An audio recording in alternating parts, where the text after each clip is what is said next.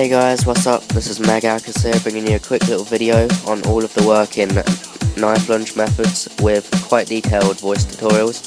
So first of all, the first method is going to be the most common way, and it's just basically the weapon swapping way. So obviously you're going to need more than one weapon to swap, so go and buy a second and or third weapon, get a zombie, walk up to the zombie and then swap your weapon and knife while it's swapping weapon. And it should charge you up to do the knife lunge, and then just go somewhere else and knife, and you should lunge. The second method is the claymore method.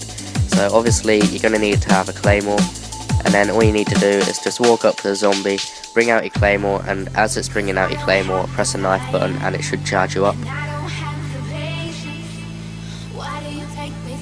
And then the final method is just going to be the single gun way.